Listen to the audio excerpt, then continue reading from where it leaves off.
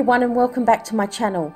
Today I want to show you how I desk mounted my Valentino portable dust extractor.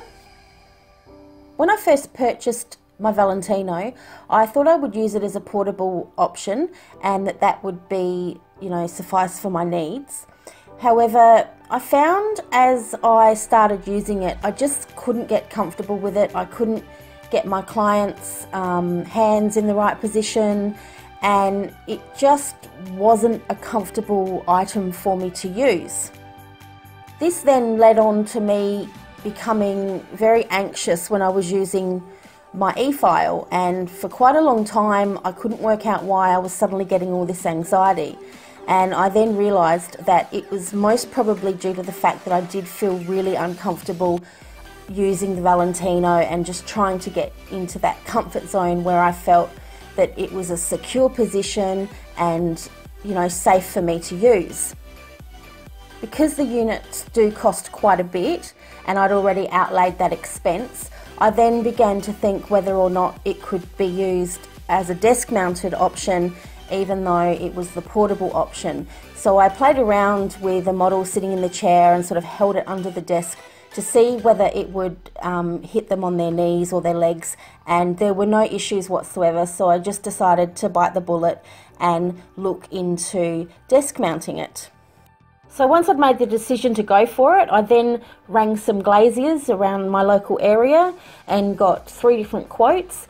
I ended up paying 135 Australian dollars for a clear piece of tempered glass with the square cut in it. I gave them all the measurements and made it as easy as possible.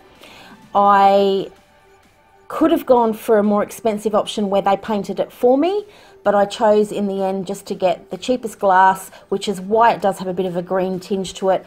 But hey, for $135 you can't go wrong. My friend's husband advised me on how to paint it, and quite simply, you don't need to do anything snazzy, nothing special, no primers needed. You just get cheap spray paint and spray underneath on the bottom of the surface. You obviously need to make sure that the glass is clean before you start painting it. It will chip if it hits anything sharp, so you do need to keep that in mind. You will see later on in the video that I've actually put foam between my desktop and the glass to eliminate any type of scratching. And so far so good. I get a little bit of scratching around the edges here and there, but nothing to be overly concerned about. So then I went about attaching brackets to the Valentino to secure it to the desk. First of all, I undid all the screws on the outside so I could take the top plate off, and I then pre-screwed some pilot holes so that I could bolt the bracket to the side of the unit. There's actually 4 in total, 2 at the front on each side and 2 at the back on each side. After securing the brackets to the unit, you then need to put the top plate back on, and it was just a Phillips head screwdriver that was required for that. One thing to keep in mind though is if your unit is under warranty, by doing this you'll probably void your warranty, so it's up to you what you want to do, or if you want to wait until it's out of your warranty period. I then temporarily placed the glass onto the wooden desk and drew the square from the hole where the hole in the table needed to go. I then used my drill to drill 4 pilot holes for the jigsaw. From memory, I think it was about a 10 or 12 mil drill bit. It just needs to be big enough so that your jigsaw blade will fit into it. By all means, I'm no carpenter, so I then used an old piece of offcut, clamped it to the desk and used this as a guide so I could get a relatively straight line between the holes that I'd pre-drilled. It wasn't the neatest of jobs, but you don't see it, so I was fine with it. I didn't need to ask anybody to help me. It was a relatively simple job for me to carry out. I had the tools, so I just went ahead and basically winged it and felt that it turned out okay.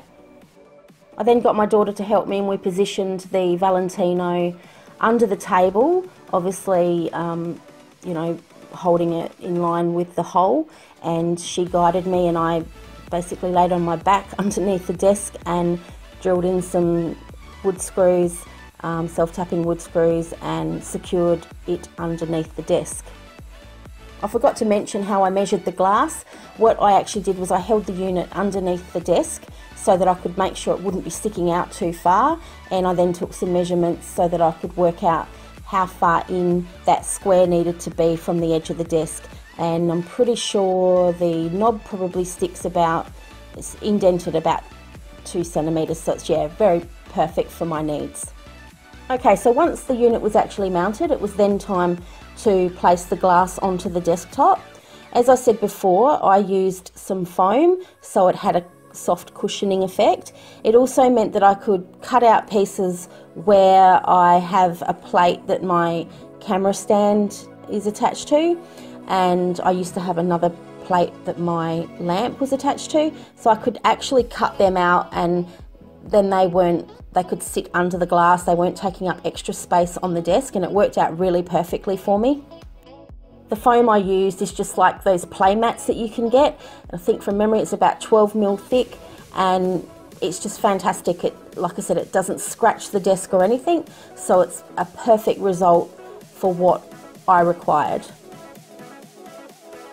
So once the glass was put in place, it's then just a matter of putting in the base plate, and then the filter sits inside of that, and you then slide on the Valentino grate. Once I've finished with my filing, as you can see in this photo, I just put a cloth over the unit so that it's sort of not in the way, and I just paint away. I mean, you don't have to have anything there, I just do it. I think it looks nice, and it actually acts as covering up the dust that's been collected during the service, so then it doesn't sort of flick up in the air, and you know, because I don't run out to empty that, you know, while I've still got the client sitting there. I do that after the service. So yeah, it's just a nice way of covering it up so that the dust doesn't get onto your polish or top coats that you're applying. So here I'm just demonstrating how well they do collect the dust. They're a fantastic dust collector. I can't fault them at all. If I had to say anything negative, you know, maybe when it's on its highest fan setting it's a little bit loud, but you can certainly still hold a conversation over it. As you can see here, it collects the dust extremely well. I used to have one of those little cheap fan units that sat on the desk that was hollow on each side, and it would just blow dust to the left and the right of me, and I was constantly having to clean the dust up, you know, after each client, and it just got ridiculous. This eliminates most of that. You will still get a little bit of dust on your tabletop, but it's nowhere near as bad as the cheaper models that are out there.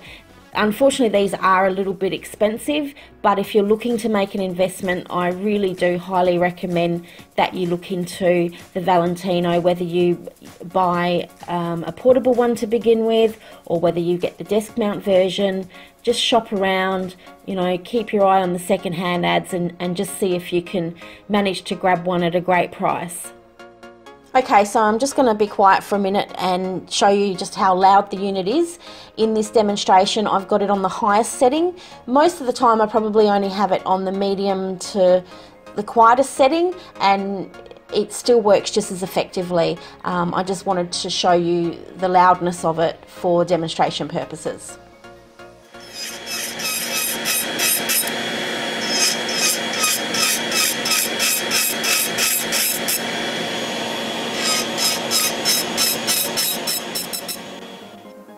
Thanks so much for watching my video. I hope that if any of you have, you know, pondered the thought of actually doing this yourself, I've made it a bit more simplified for you.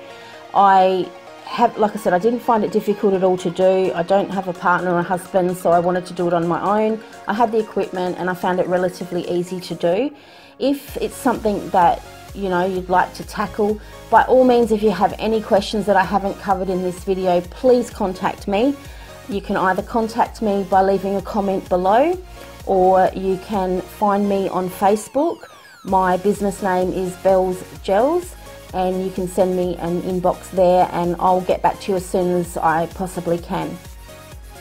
And honestly, if you do have any questions, please don't hesitate to contact me, because I do like to help people so that you don't sit there scratching your head. And you know, there's a saying that I've heard before, and it's that there's no such thing as a stupid question, there's only stupid answers. So please ask away. I hope I've covered everything in the video, but in case there's something that I've forgotten or a small detail that you'd like to know, yeah, just, you know, get in touch, and if I have the answer, I will definitely get back to you. I'd really appreciate it if you would hit the like button if you enjoyed this video, and also if you haven't subscribed to my channel, please do so. I try to upload videos every few months. Sometimes I'm uploading more often than other times. I live a really extremely busy lifestyle. I have an office job as well as doing my nails, as well as trying to get YouTube videos up on YouTube, which take a lot of time in editing. So yeah, I do try to keep my channel current, but unfortunately sometimes life just gets busy and I can't upload as much as I want to. But anyway, thanks again for watching, and I hope you have a lovely day. Bye. Oh my gosh, so I nearly forgot to tell you something really important. When I went to the glazier, I actually gave him a diagram of what I wanted, and I had a measurement for the cutout square piece. But what I didn't actually realise is they can't cut a sharp corner into the glass. It is a rounded corner, which I'm showing you here in this picture. Anyway, what I suggest you do is that you actually take that bottom plate to the glazier and explain that it needs to be able to recess into the glass. That would be the best way of doing it. I had to actually make mine fit. It took me a little bit of work, but I made it happen. But yeah, you could end up buying the glass and having that square completely wrong, and there's nothing you can do once you've got the piece of glass. So make sure you take it along to the glazier and get them to work it out for you.